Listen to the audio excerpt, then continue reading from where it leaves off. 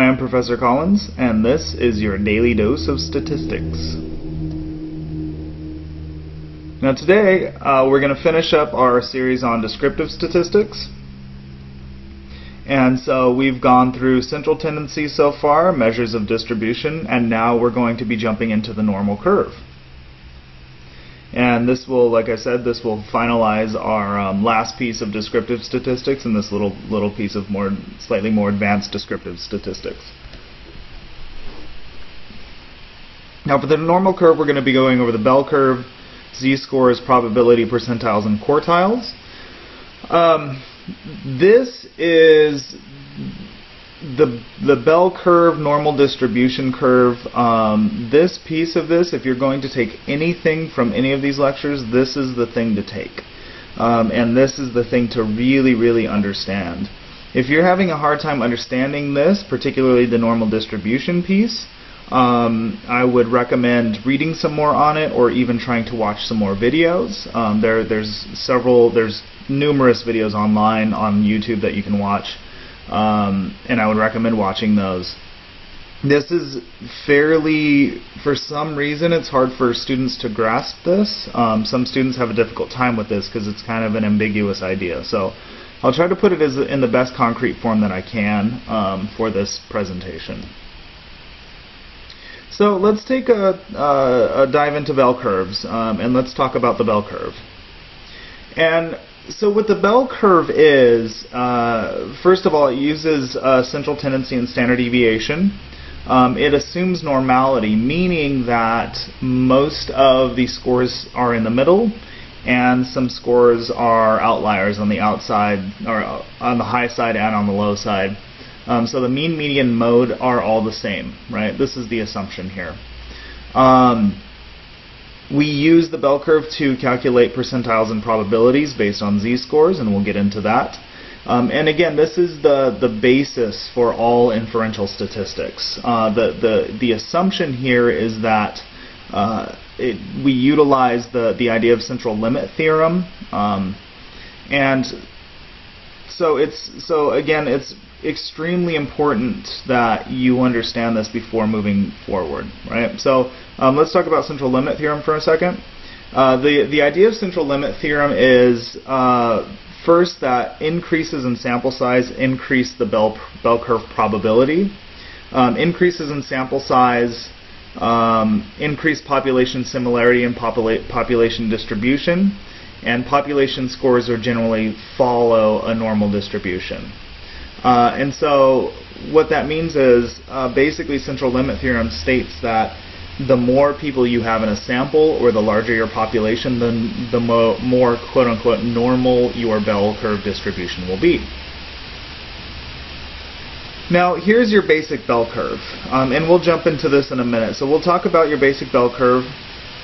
There's a short little video that I want to show you that it's just a few seconds that I think is really interesting, that really demonstrates the bell curve. And we'll talk about, we'll apply the bell curve for members of Congress, just as an example. So let's jump into the bell curve. So this is your bell curve. On the y-axis, on the left, it is the frequency of people, right? That's the number of people with a particular score. On the x-axis is your raw scores, or your x variable, right? This is your variable. And so as you can see here, what happens is most people fall in the middle, and the middle is the mean in this situation. So in any sort of distribution of scores, whether that be height or something like weight, or something a little more ambiguous like intelligence, for example, more people are going to be in the middle, and fewer people are going to be much higher, and fewer people are going to be much lower, right? So most people are going to be average. Some but lesser people are going to be greater than average, and some but lesser people are going to be less than average. That's the basic idea of the bell curve. Now I'm about to show you a video. So what occurs in this video is there's little beads that drop into little columns, right? Little open columns. And so when you're watching this video, think about each little ball or each little bead as one case. And so our case in this situation, think of it as a student, right? And each student who takes the SAT, for example, will be one of these little balls. And so wherever that student falls into, whichever hole that little student falls into, will be his or her score. And as you can see, what will happen is most students, quote-unquote students, will fall in the middle, and fewer will be on the outsides. So we'll just give a quick view on this video.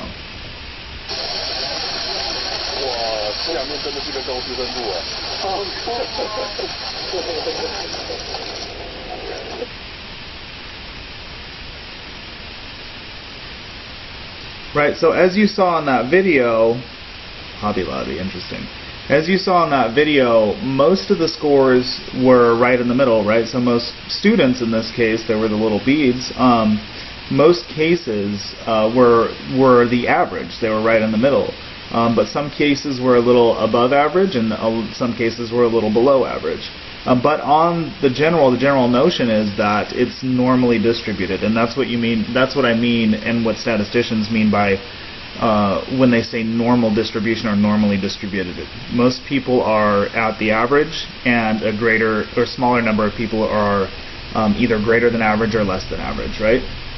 And so the nice thing about this idea of the normal distribution is that we can actually use it to calculate things like probabilities, percentages, percentiles, quartiles, so on and so forth, right? And so, again, let's take this idea of years of service for Congress members.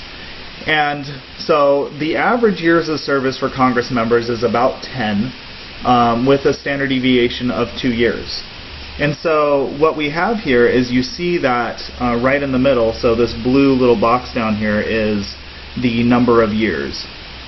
And so what you can see is most Congress people spend roughly 10 years in Congress. Some people spend a little more, maybe 12 years, maybe 14 years, 15. And then when you get way down into the tail, 18, 19, 20 years, fewer Congress people spend that amount of time, right? Do the same on the other side. A lot of people spend 8 to 12 years in Congress. Most of them do. And then you get down to the lower ends where you have very few people who will spend maybe a year or a few months or maybe even 2 years, right? And so, again, the nice thing about this bell curve is we can actually identify the percentage of people who fall within this distribution. So what you can see here is one standard deviation from the mean on either side. That encompasses 68% of the entire population. So 68% of Congress people have spent between 8 and 12 years of their life in Congress. 95%, 95.44% of Congress people have spent between 6 and 14 years, right? Because that's 2 standard deviations away on either side. And almost all Congress people, save for a very small percentage, have spent 3 deviations away from the mean, either above or below, right? 99.72%, right? So that leaves only 0.28% of Congress people who have spent more than or less than 14 to 16 years in Congress. Right? So this is the nice thing about the bell curve, is it actually identifies the exact or a fairly strong percentage of people who sit within a particular distribution. So the great thing about this bell curve is that based on that, we can use this to calculate things like probability, right? And so when I say something like probability, it's the possibility of a particular score occurring. And I'll show you what I mean. And we do this by using z-scores. So what z-scores do is they standardize raw scores into the same mean and standard deviation. So z-scores will always, this is a complete rule, this is law for z-scores, right? They will always have a mean of 0 and a standard deviation of 1. Get this ingrained in your memory, you need this. Z-scores are nice because they're useful for calculating probability and percentiles. And another really, really nice thing about them is you can compare scores across different scales or different time periods, right? Because what they do is they compare scores relative to a current sample or current population. And so, for example, if you took the SAT and I took the ACT, we would be able to compare our relative scores by transferring our scores into z-scores. And so whoever had the highest z-score would have done better on whatever mutual test was taken, right? Same thing, we can compare, say, scoring percentage for Michael Jordan when he played versus LeBron James currently. We can compare them on z-scores because they never played together, right? So we'll get into calculation of z-scores, and then we'll give another example and compare z-scores to raw scores in this case. So the nice, well, let's start with this actually. So the nice thing about z-scores, like I mentioned, is you take raw scores and you translate them into z-scores. So you remember how I said in Congress we had a mean of 10 and a standard deviation of 2. Well, what z-scores do is they translate that mean of 10 and standard deviation of 2 into a mean of 0 and a standard deviation of 1. So it was previously 10 years before in Congress, that's the mean, is now a 0 for z-scores. And so you can see the nice thing about the z-scores is if your z-score is below average, then you will fall into the negative, right? You will be negative, say 0.3 or whatever it happens to be. If you're positive, it means you're below, or excuse me, it means you're above average. So let's just use an example. So here's our basic formula for z-scores. And so what you have here is you have the calculation for this is z equals x, right? The score on x in individual cases score on x minus the mean divided by the standard deviation. So that's the basic formula for calculating z-scores. And so let's use an actual real-life example. Maria Cantwell is a U.S. Senator for the United States from the state of Washington, and she has served in office for 13 years. And so based on this information, what we can do is we can calculate z-scores. So you remember Congress people's average in Congress is about 10 years with a z-score of 2. And so what we do is we take Maria Cantwell's years in office of 13 minus the average in Congress, which is 10, and divide that by the standard deviation, which is 2. And we end up with a score here of 3 over 2, which is a z-score of 1.5. So what we find is that Maria Cantwell has been in the Senate 1.5 standard deviations longer than the average senator, because her z-score is 1.5, right? So we can tell by this that because it's positive, that she spent more time in Congress than your average congressperson has. Or senator, I should say, in this case. And so that's the calculation of z-scores, right? So these are important to understand and to know when moving forward, because you can calculate any particular score z-score across and compare it to a distribution. Another nice thing about z-scores, which I didn't mention earlier, is that you can identify a hypothetical score and ask the question, where would this hypothetical score stand, right? Or what score maybe do I need to get in order to be above or below average, right? So you can use these scores as hypothetical scores as well and test them against the distribution. So let's talk about probabilities, percentiles, and quartiles. So these are all within the same realm. They're kind of the same thing, right? So remember we talked about percentages versus probability earlier, or not probability, but percentages and proportions earlier, right? It's the same sort of idea. So watch that video again. Quartiles basically identify which scores are at various quarters, right? So 25, 50, and 75% of a distribution. And probability identifies the relative possibility of a score occurring, right? Or another way to put it, where a score sits in a particular distribution. And so again, let's use Maria Cantwell as an example. Again, Maria Cantwell was in office for 13 years. She has a z-score of 1.5. And so say we're interested in knowing how many senators have been in office for less time than Cantwell, right? And so here's our distribution. Here's Cantwell's score. As you can see, she's been in office 13 years, and the years there are on the blue boxes. The green boxes represent z-scores. So as you can see, 13 years and 1.5 z-score is in the same position, right? So here's her score here. Here's where she sits across this distribution.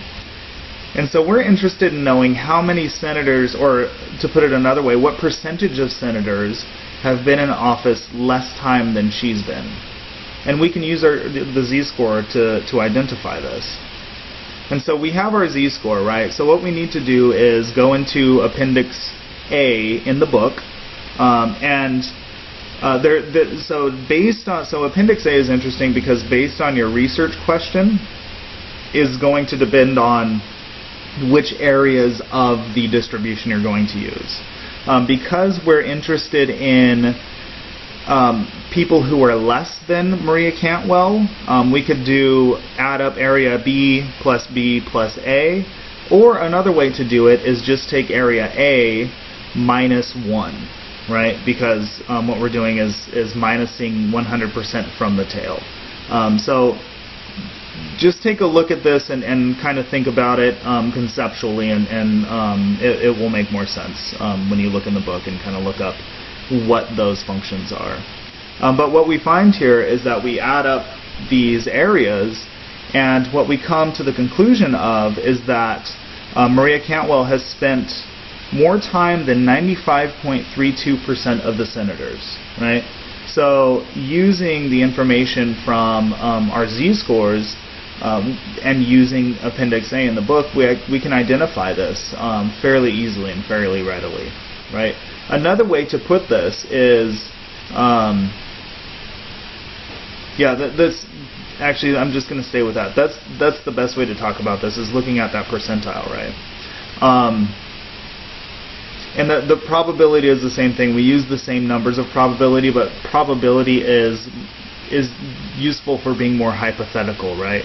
So a different question would be, what's the probability for somebody to spend 1.5 years in Congress, right? And you can use calculations to identify that. So to interpret this, Cantwell has been in office longer than 95.32% of her colleagues. So this is the normal curve, the bell curve, z-scores, probability, percentiles, and quartiles. So again, this is really important to understand. So get this down before we move on to inferential statistics, because this underlies all of inferential statistics. So that is our session on descriptive statistics. So again, we'll be moving on to inferential statistics next. So be sure to get these down before moving on to inferential statistics.